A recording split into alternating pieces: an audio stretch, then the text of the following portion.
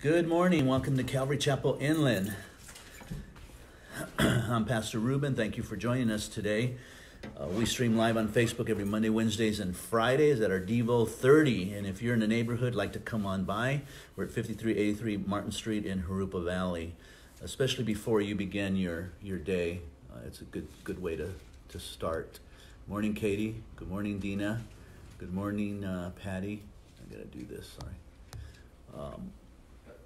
Today we will finish up the book of 1 Thessalonians. We are in chapter 5, and Paul's continuing on with this message of the Lord's return. So let's go ahead and pray and ask the Lord to just bless us today. Lord, as we begin our day, we thank you, Father, that you never sleep or slumber, Lord God, even while we're asleep. And that's a pretty dangerous place, I would think, Lord, when you're not aware of your surroundings, when you're knocked out. And some people sleep pretty deep, Lord, and they wouldn't wake up if a train hit their house, Lord. And yet, Lord, you're up watching over us. You have angels around us, Lord, and I thank you for that, Lord God, that you're always there, Lord. And Lord, we want to just start today with just lifting up a few people, Lord, that we love very dearly that are a part of this church, Lord. Little Johnny, Father, who's 15, going to be 15 years old, Lord, who had some seizures, Father. We want to lift him up to you, Lord, and ask you to give the doctors wisdom in finding out what's going on with him, whether he has a concussion or something bit him. Who knows, Lord? We're just praying that you find out, Lord God, what it is, and that you're able to help this young man, Lord, as he's barely beginning his life, Lord. And we just pray this is not a lasting thing, Father. I want to lift him up to you. Christina, who's going in for eye surgery, Lord. Diana, who also is going in for surgery, Lord. For Dina, who's came out of surgery, Father, we lift them up to you too, Lord. Now minister to us, Father. Encourage us, Lord, in the hope that we have in Jesus, and that this life is temporal. It's not eternal. We're just passing through. Lord, we're just sojourners here, Lord God, and this isn't where life began and ends. And this definitely is not paradise. Paradise is waiting for us, and our eternal home and place where Jesus said he's building homes for us that we may dwell there eternally, Lord. And it will be a place where everyone is perfect, because we would be transformed in a twinkling of an eye, Lord. Yes. And so thank you, Lord, for the hope that we have in Jesus, that this earth is temporal and this isn't our home, Lord. And there's more to life than just what's here, Lord. And we want to get the gospel out, to preach it to those that don't understand this, Father. That are almost there, Father. They're so close, and they see what's going on in the world, but yet they haven't submitted and surrendered their lives to Jesus, Lord. And I pray, Lord, that the Holy Spirit will open up their eyes and their hearts to receive you, Lord. In Jesus' name we pray.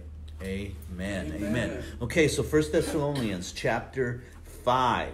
Chapter 5. So Paul's continuing on. He says, but concerning the times and the seasons. What is Paul talking about? He's not talking about winter, spring, summer, and fall. He's not talking about that. He's talking about the times of the end, when the world will be going through first the tribulation period, and then the second coming of Christ and the millennium reign. And then the end will come when Christ will destroy the heavens and the earth and create a new one for all of his children to be dwelling in for eternity. Well, the rest of the world will be in the pit with Satan and his forces and Goonies, who left heaven in the first place for eternity.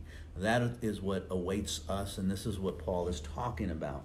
And again, the Thessalonians were concerned about those days. When is it coming? When is it coming? And some of you might be concerned and wondering, when is Jesus going to return?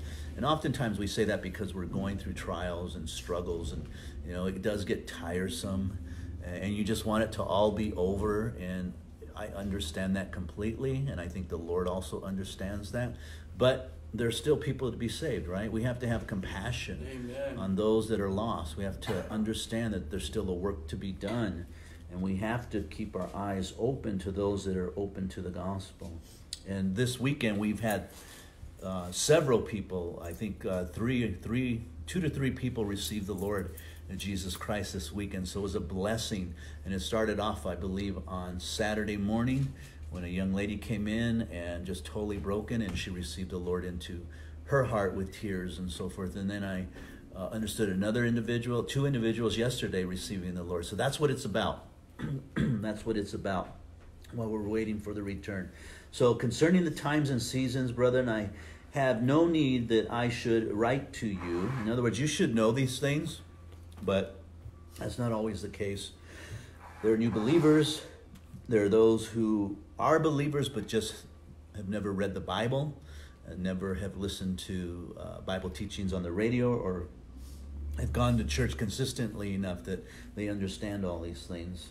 And so Paul's saying, I'm writing to you, I shouldn't have to, but I'm writing to you, for you yourselves know perfectly that the day of the Lord so comes as a thief in the night. So first thing, right off the bat, he says to us and to the Thessalonians that when the Lord comes, nobody's going to know he's coming. Thieves don't broadcast. They don't let you know they're coming. Hey, by the way, next Friday at 2 o'clock in the morning, I'm breaking into your home, just so you know, and you don't get startled. No, they don't do that. They just break into your home. And I understand that completely. We had celebrated a Christmas, probably over 35, 38 years ago in a home that we lived next to my mother. And we went to her house after celebrating Christmas, and I came back and everything was taken that we had just opened up on Christmas morning. Someone had broken in and just, took everything. Television, games, clothes, jewelry, whatever they could carry out. Just gone. And they didn't announce it. They didn't let us know that as soon as you leave the house Christmas morning and go to your parents, we're going to come in and take everything. So like a thief in the night, they just came. And so Christ is saying that's how the Lord is going to come. We're not going to know. Nobody's going to know. Nobody's going to know. And he's speaking to believers here. So no believer is going to know. So be warned that if somebody says, I know when the Lord's going to return, shake your head and say, no, you don't. The Bible is very clear that he's coming as a thief in the night. No man knows the day or the hour, Jesus even said. So for you yourselves know perfectly that the day of the Lord so comes as a thief in the night. For when they say peace and safety, then sudden destruction comes upon them, as labor pains upon a pregnant woman, and they shall not escape.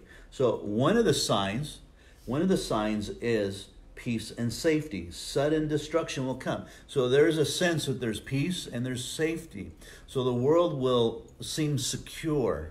The world will seem safe for a lot of people. They will finally look at the governments and say, hey, we finally have peace in the world. There's not too many wars. We can walk in the middle of the night and be safe. We can be assured that no one's going to come in and kill us or harm us. There's a certain amount of peace that the world will feel before he comes. And then he says it's like a pregnancy. And by the way, interesting analogy, because we think a pregnancy suddenly comes, right? But you know that she's pregnant because the signs are all there. You don't come up to someone, by the way, and say, are you pregnant? Unless you really know that they're pregnant, And usually because they have this big medicine ball, on their tummy, or what do you call those rubber balls, the big ones? In some cases, you just know. And at that point you go, well, you're due real soon, especially as your stomach seems to be dropping. That means the baby's preparing itself to come forth. So there are some signs that you can see as a day approaching, but we don't know the day or the hour, as Jesus made very clear. But you, brethren, are not in darkness, so that this day should overtake you as a thief. Well, if we don't know, and it comes as a thief, how are we not in darkness? To a certain degree we are, but we know it's coming. And so what Paul is saying is, be ready every day. Live as though he's coming tonight or today. Live as though he's coming today, but yet live as though he's not coming, and be busy with the gospel, sharing your faith with others, because there are very many people who are also lost. You are all sons of the light and sons of the day. We are not of the night nor of darkness. Therefore, let us not sleep as others do, but let us watch and be sober. And the word sober there can mean self-controlled.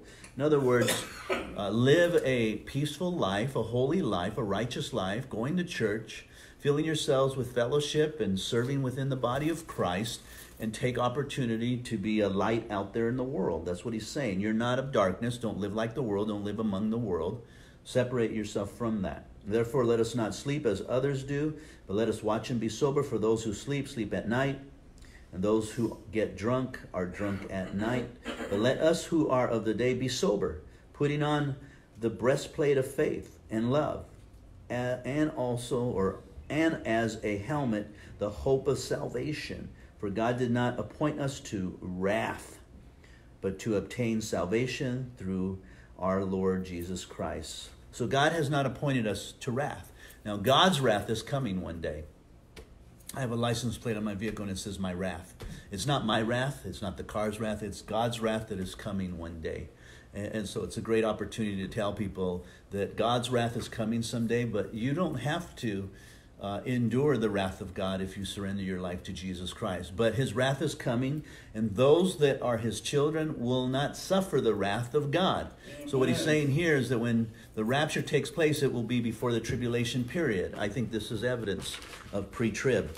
I believe God is going to keep his people from that wrath that he's going to pour out, as we see in Revelation, the bowls and the lamps and the seals that were open there in Revelation. A few places that the word wrath comes to mind, which the word is orge. This is a divine wrath, a reference, Numbers 16:46. So it is a wrath that comes from God and God alone, not a human wrath. Sometimes we make the mistake of seeing natural disasters and say, oh, look, God's getting angry. No, that's not God. That's just the earth, in its pangs, causing havoc upon the earth. When God's wrath come, it will become to bring judgment on the earth. For instance, like the flood. That was God's wrath coming on the whole earth and destroying every man except for Noah. Revelation 6:16 says the wrath of the Lamb. So it is connected to Jesus Christ, who is the Lamb of God who came to take away the sins of the world. It's his wrath. Matthew 3:7, John the Baptist says concerning the wrath that is to come. So he knew it was coming. Paul knew it was coming.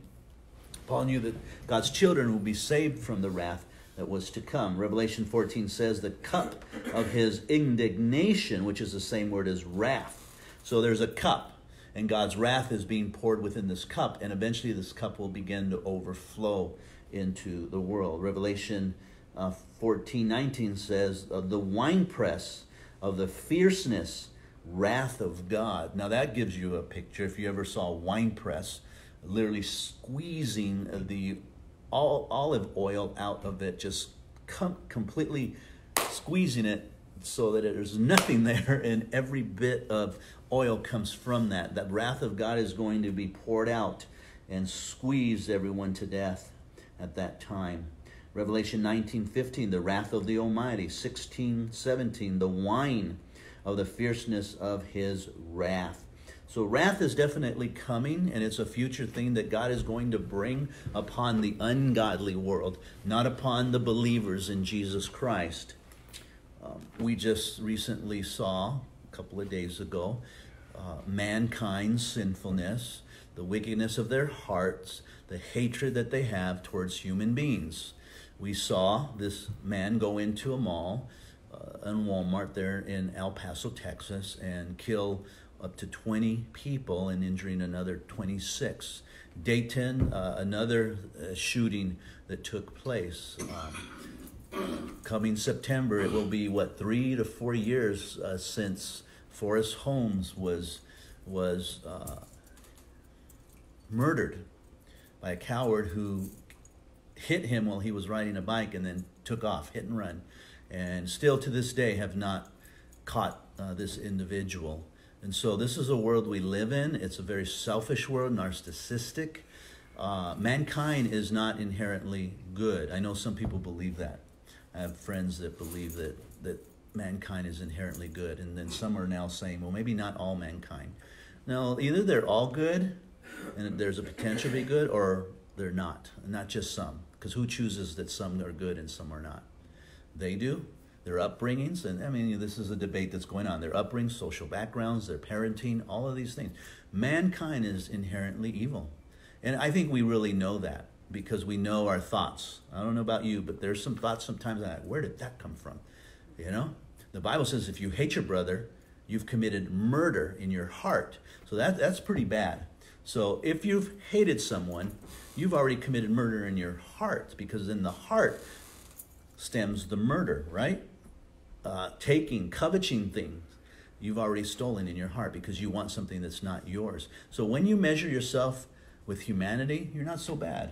And maybe there are a few good ones out there. But you measure yourself to God's commandments, let's just say the 10 commandments, then we find out that we don't measure up at all, that we're all guilty. Because we don't love God with all our heart. We don't keep his name holy. How many times has people used his name in vain? Or go to church, keeping the Sabbath. And those are just commandments that deal with God. What about the ones that deal with mankind? Honoring your father and mother. Boy, that's one that's not kept hardly, where children honor their father and their mother. I was talking with another pastor at a conference, and we were talking about accusations against parents by children. And this pastor was saying, yeah, that's ridiculous, for a child to accuse their parent of anything. And we're like, yeah, that's just a harmful thing. And I said, I would probably never do that, to my parent. And he says, even if it's true, I would never do it, because I would honor my parents that much. Even if it was true, I'd never accuse them, because they're my parents, and I am to honor them, And I'm like, wow, even if it's true, you wouldn't do it. And I'm thinking, wow, we break that commandment completely. Don't steal, don't lie, don't covet your neighbor's goods, don't covet your neighbor. All of these things, are evidence that we have wicked hearts. So there are none righteous, no, not one. It's what the Bible teaches, and it's what I believe. And so the wrath of God is going to come upon those who are sinners and have not surrendered their lives to Jesus Christ. And he says here, but to obtain salvation through our Lord Jesus Christ, who died for us, that whether we wake or sleep, we should live together with him. Therefore comfort each other and edify one another, just as you also are doing. So great news, guys. Whether you're sleeping, whether you're awake, because you have surrendered your life to Jesus, the wrath of God's not coming on you. So that's something to rejoice about. You should have joy in your heart that God isn't going to judge you.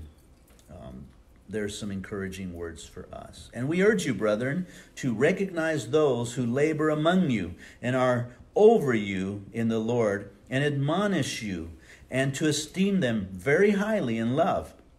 For their work's sake, be at peace among yourselves. Who's he talking about there? Pastors. Now, those aren't my words. And if I comment on this too much, then people say, oh, I see what you're doing. You just want people to esteem. No. Wait till Wednesday night. We are going to get into Numbers chapter 12. Another area, and you see it so clearly how Aaron and Miriam come against Moses, their own brother. Oh, yeah. And what God does. What God does. See, what happens is we're so sinful that even our leadership, we think we know better than them. And maybe you do. Maybe you do. I'm not very bright. And all of you probably know more than me. But here's the fact. God didn't call you to that position. He didn't put you there. So it's not your place to run that position. It's the person that's called there to run it. Remember, and you guys know this story. Remember years ago, Wednesday night, we had a visitor, a couple of ladies with him. And after the message, he came up to me. He says, great message. Just wanted you to know that I just graduated seminary school. I'm now a pastor, got my degree, blah, blah, blah. And I could have done a lot better than that. And I looked at him and like, wow. Now, I got in trouble for this because I said this to him, which it just blows me away, because people just immediately make me the bad guy, and yet they miss the whole thing of what he just said to me, right? In other words, that you don't know how to teach, and I'm so much better than you. But I said to him, I'm sure you know how to teach, and I'm sure you're even better than me. You went to seminary school, which is great. I wish I could have went to seminary school. I go, but here's the thing. God's called me to be a pastor here to teach. He hasn't called you. So I hope that God calls you to a church somewhere and that you teach your heart out, And I got in trouble for that because I, told him that he's not called to be the pastor here, I'm the cruel one, and yet this person comes up to me like that, and there are those that think that. And I'm sure he could have taught better than me. There's greater teachers than me. I'm not the best. I know that. I know my flaws. but God's called me here for whatever reason. I disagree with him many times. Are you sure, Lord? You're making a mistake, Lord. I'm not the guy, Lord. He goes, you're the perfect guy because you know nothing. You're the donkey. You're the foolish thing of the world. And so if anything comes out of you, they're going to know it's not you, it's me. And so they're not going to give you glory. They're not going to say, great word, Pastor. They're going to say, thank you, God, you actually used him. That's what they're going to say. And so I'm like, okay, Lord, then I'm going to do the best that I can do. And so Paul is encouraging them here. Look, recognize those who labor among you, who are over you in the Lord, admonishing you. The word admonish there means warn you. Now, they can't tell you what to do, but they can warn you.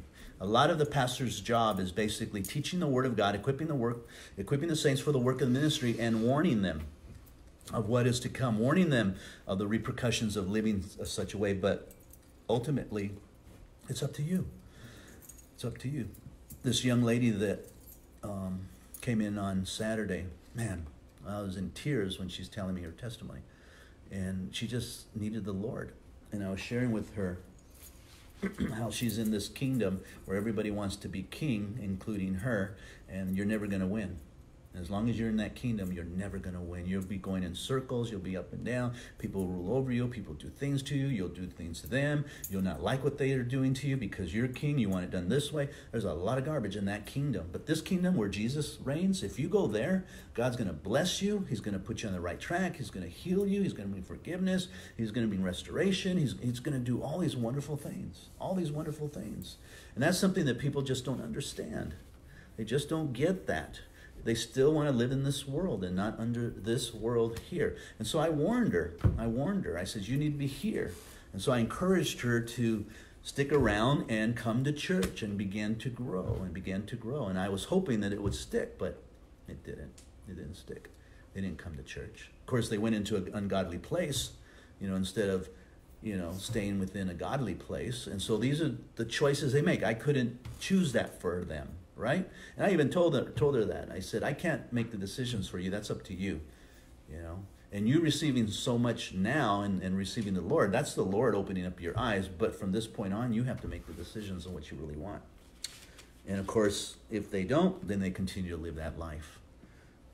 It's just simple as that. Warning. That's what we do. So esteem them very highly in love for their work's sake. Be at peace among yourselves. Of course, he's saying among the pastor and those in the church. Now, we exhort you, brethren, warn those who are unruly. Comfort the faint-hearted. Uphold the weak. Be patient with all. So here's the Apostle Paul warning them, exhorting them. That's what the word exhort means, or encouraging them to warn those who are unruly. In other words, those who are insubordinate. Insubordinate to who? Insubordinate to Paul? No, insubordinate to God. Who are idols. They're not doing anything. And so as a pastor, there are times where you have to warn. You have to direct. You have to lead. You have to guide. And it's not an easy thing. It is hard. And it's difficult for some. It's difficult for me. I've got to pray a lot before I do that. And I'm usually praying while I'm doing it because I know just through experience that more than not, they don't receive it right. They don't receive it right because they just don't see it. They're in this world where they're king and they want to do it their way. So remove those that are unruly. He says, yet uphold the weak, be patient with all. See that no one renders evil for evil to anyone, but always pursue what is good, both for yourselves and for all. If you have retribution in your heart and you get at people and you manipulate to hurt people, that's evil. That is evil. Just because you don't like someone doesn't give you the right to hurt that person in any way. Even if it's gossip behind their back and you're destroying their character by other people. That's slander, and that's just as bad. That's hatred, by the way, and you're murdering them. And that's the ultimate end, isn't it? When you begin to hurt someone with words or backbiting, your ultimate end is to kill them. That's what's in your heart. You might not say, no, I'd never want to kill them. Well, that's what you're doing. You're killing them, and no one else wants them because they're going to believe the first lie that comes at them. Be careful that you're not doing evil. No one needs to do evil for evil. Then he said in 16, rejoice always. That's a command. I know it's not an easy one, but we should be rejoicing always. How do we rejoice always? Focus on the things that we need to rejoice on. Our salvation, that we have a home in heaven, that this place is temporal. Thank you, Lord. I'm going to heaven. Thank you, Lord. This isn't forever, Lord. Thank you, Jesus. Pray without ceasing. How do you pray without ceasing? Every day praying. And praying without ceasing means what? You're praying for everything. Mm-hmm. Right? Everything. Every decision you make. High school kids, if you're watching this, you got to pray what God wants you to do. Go to college or not. There are people who've gone to college, got degrees, and they're homeless because there's no jobs out there for them. So you have to pray, what does God want me? Maybe God wants me in the ministry full time, pastoring somewhere. Maybe God wants me as a missionary out there in the missions. You know, what does God want from me? Not choose, this is my career and I choose this. I hope you're prayerfully choosing it. I hope you're prayerfully choosing it. I wanted to be an architect pretty much my whole life. Ever since I was in elementary, especially watching the Brady Bunch. You know, and Mike was an architect, and I wanted to be an architect. And I went to junior high, went to drafting class, went to high school, went to drafting class, took all the classes, went to junior college, Mount Sac, took drafting classes, and I needed a job, got hired with Edison. There went the architect, and I became a electrical testman. Great job, great money. And then there went that job, and God called me to be a pastor. So what we want and what God wants are two different things. And if you're truly surrendered to Christ, you want what God wants because it's the best thing. So pray without ceasing, and everything give thanks. For this is the will of God in Christ Jesus for you. Do not quench the Spirit. Do not despise prophecy. Now, quenching the Spirit means sinning. If you continue to sin against the Spirit, then you're going to quench him eventually. It's like any relationship. If you are trying to have a relationship with me, and every time you come over and say, I don't like you, and like you just keep trying, and I'm like, I don't like you, and you keep trying and trying and trying, and I keep saying I don't like you, what's going to happen? You're just not going to come around anymore because I keep telling you I don't like you. So I'm quenching you, and we do that with the Holy Spirit. If he's leading us and guiding us, and He's wanting us to do certain things, and we can't. No, I don't want to. No, I don't want to. Then eventually he just stops. He says, obviously you don't want to do anything, so I'll just stop. I'll just stop. Don't quench the Spirit. Don't despise prophecy. Test all things. Hold fast what is good. Abstain from every form, or the word can be appearance of evil or fashion of evil. Boy, that's a good one, because that pretty much means everything, doesn't it? Mm. Yeah. And let's close with this. Now may the God of peace himself sanctify you completely, and may your whole spirit, soul, and body be preserved blameless at the coming of our Lord Jesus Christ. It is blameless. Why? Because of Jesus' righteousness that has been imputed to us. So we're before God. He who calls you is faithful, who also will do it. Brethren, pray for us. Greet all the brethren with a holy kiss. I charge you by the Lord that this epistle be read to all the holy brethren. The grace of our Lord Jesus Christ be with you all. Amen. Amen. So we see Paul saying, spread the word. Read this letter to everyone, and every word that Paul had written in the New Testament, and Peter and James and even John. The Gospels in the Old Testament should all be read in all the churches. I encourage you, think about this and pray about it. If you don't have a church that's going through the Bible, you need to find one that's going through the Bible. And even those that are going through the Bible, sometimes as they read the scriptures, they're not expounding on the scriptures. They might be expounding on a word. For God so loved the world, he gave his only begotten Son, that whoever believes in him should not perish but have everlasting life. And they read that, and you know what it means. And then they go talk about the world. Oh, the world, the world is a place, and it's got beauty. And the whole message is just about the world. And they miss the whole point of what that verse is really saying. So if that's the kind of church that you're in, you need to find a Bible teaching church, one that goes verse by verse and gives you the context and explains to you those verses and what Paul is saying to the church today. And I think that I do that. I think I do that very, very clearly, because I don't know how to do anything else. And God is so gracious to allow me to do that. So if you are in need of a church, I pray that you look us up at calvarychapelinland.org. Let's pray. Gracious Father, thank you for your precious word, Lord, and for the encouragement this morning, Lord, that we have a home waiting for us in heaven. And this place is temporal, Lord. So let us rejoice. Even though we're in pain, even though we're suffering, we might be in financial struggle, we might even be homeless, Lord. We still have a home in heaven that's awaiting us. And Lord, this is temporal. But Lord, help us in this time, Father, of our needs, because you promised that you would not leave us orphans, but you would be there for us. And so, Lord, we're praying for those that just need your help right now, Lord. Bless them, encourage them, and strengthen them, Lord. And we thank you, Lord, for your grace and your mercies today, Lord. In Jesus' name we pray. Amen. If you have any prayer requests, please post them or private message me, and we will pray for you. We're going to take time to pray. God bless. Have a wonderful week.